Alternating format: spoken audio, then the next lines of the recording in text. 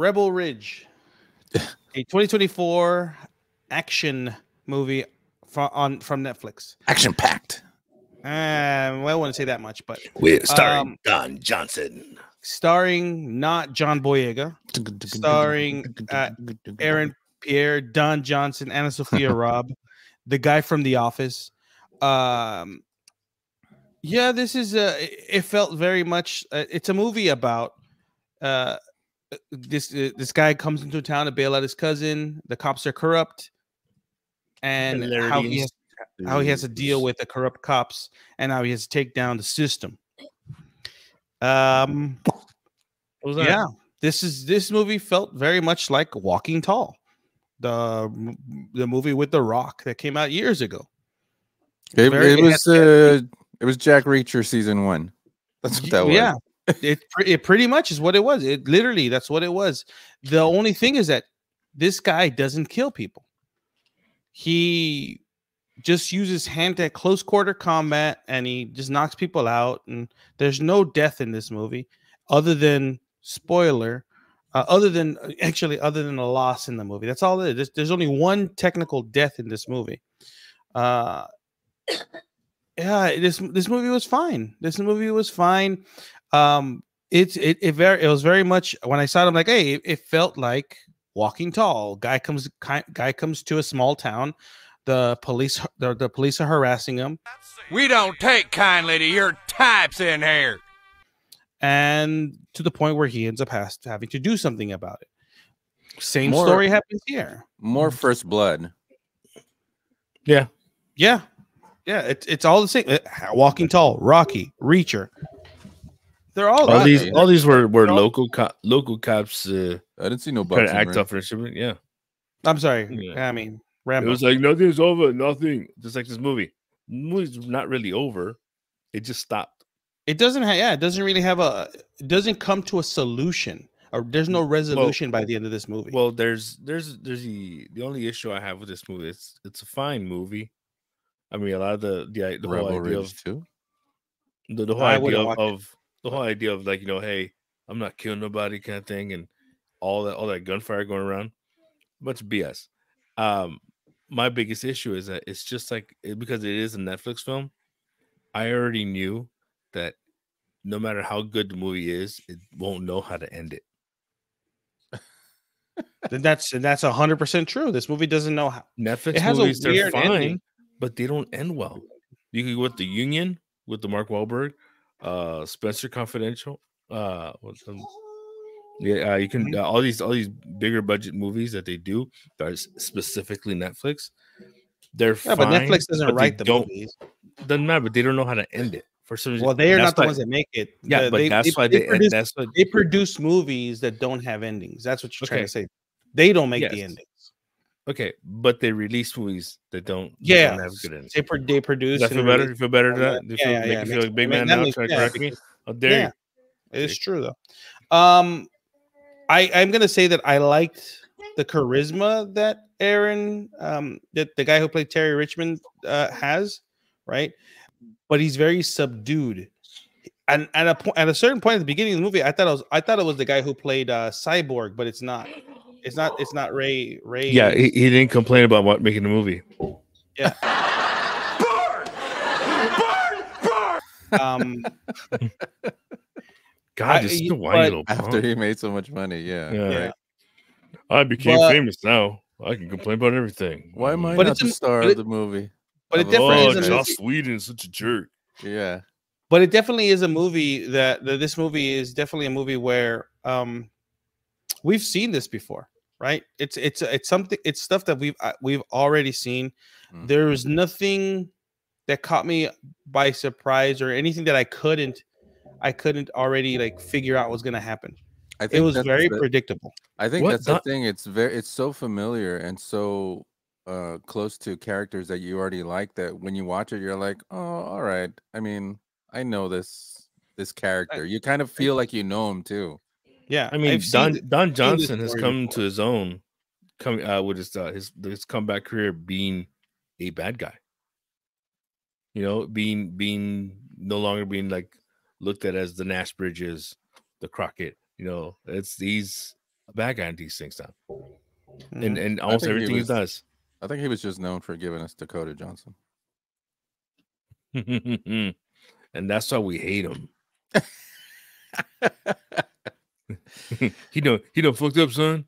But this movie is one of those. It's a movie that definitely is mired in some sort of. There's a story behind it because the guy who plays the protagonist Terry was brought in after the movie was already started filming.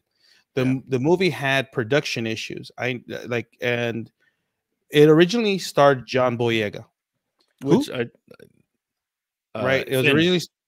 No, he knows. It originally starred John Boyega, the Woman King's John Boyega. Ooh. And everything was fine. The movie started filming, and he quit after the movie started filming. Then, so they had to scramble to bring somebody new, and they brought in Aaron Pierre, and not a bad job casting. He actually physically makes sense for what the character is. Yeah, Boyega doesn't. But John Boyega is kind of, I mean, like if you look at it in the movies, he looks small, right? But this guy does not. He's tall. If you look at Tom Cruise in the Jack Reacher movies, he doesn't look menacing. So now we know who's who. Let's get this done.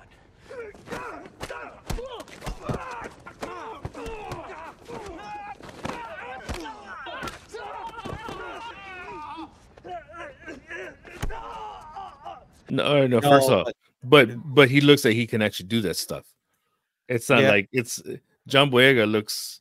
He's one of those English actors who just kind of thinks he can be an American actor in an action film. I don't know. It's just supposedly the story is that he quit the movie because he wasn't like after the production started. He quit the movie because he didn't like the script and he didn't like his trailer or something. That's allegedly what we were saying. Before this movie, he was already kind of a whiny little punk. It's. I don't know. I don't know that personally, so I can't attest to that. No, I'm saying you've heard it about other movies like with Star Wars. You made it sound like it was matter of fact. That's like you knew this first. Like you knew this firsthand. Like you knew this firsthand. Or allegedly, he was a little bigoted. Safe. No, but another movie that has a small cast, right? Anna Sophia Robb, which is Bridget Terabithia. That's all I remember her from. It wasn't. That's where she was. And she plays a former drug addict clerk that works at the court office that's helping him, right? That's what she plays. Yeah, she's not bad in the movie, but the movie has to be carried by Aaron Pierre, most of it. I will say when it's time to emote in the movie, when he has to display emotions, that it seems like to be an issue. He's very stoic throughout, like whenever someone's talking to him, he's just looking at him, talking straight. But when he has to convey sadness or cry, you can't tell. He looks exactly the same. So it fits the character. If it's because he is you're portraying a military man who is basically trained or training others as well. Yeah, he's a trainer because he never went to a war. He never had to because he was trained others. He never actually speaking of getting trained. Nah. Are we watching Substance again? There's no training in that movie, but there is. Yeah, no, but it's like he is a Marine. He is a Marine that trained other Marines and never had real actual combat experience other than training. But yeah, no, I mean, what is it? Yeah, or when he suffers the loss in the movie, you would expect it's a family member, right, that you lose. And you would expect more who he's fighting for throughout the movie. Yeah. And also second, but he doesn't kill anybody. He doesn't kill anybody in this movie. That bugs me. I wish the ending should have had him kill somebody. Find that first death. They made it a big point to not kill police officers in this movie. They made it a big point to use. There's only one person that gets shot technically in front. Like one person gets shot in the movie, and that's a cop, but shot by another cop. Mm-hmm. But they went so far in this movie to show non-lethal stuff. Literally, they talk more about the non-lethal weapons, and he's even used the beanbag. They're using tear gas. Tear gas, the beanbag, the like smoke gun, like the smoke grenades, all that stuff. In every movie that I've seen, someone has to die. Like Rambo, someone has to die. The end. Don Johnson should have been like in a standoff, kind of done like the whole like remember how like at the end of Die Hard, it takes I got tries to shoot him, turns, shoots him. That'd been like the end of like the end of Dumb and Dumber. Lloyd. Huh? No, it's just this movie had no one. Everyone was just like, oh, badly bruised by the end of the movie. That's it. Everyone was bruised. Everybody gets dust himself off. There was no killing. There was a lot of hand-to-hand, close-quarter combat action, and the movie did not have an ending. Literally, the movie does not have an ending. At least half-assed, and give me like a scroll saying the dude got arrested for so and so Give me one of those 90s montages where it shows pictures of people and it just like gives me subtitles of what happens to them later. Yeah. I would have taken that. Give me something. But it ends with him just walking and sitting down on a chair. Don Johnson, that's a diabetes. Done. Diabetes. Wilford Brimley. Diabetes. Minutes about diabetes.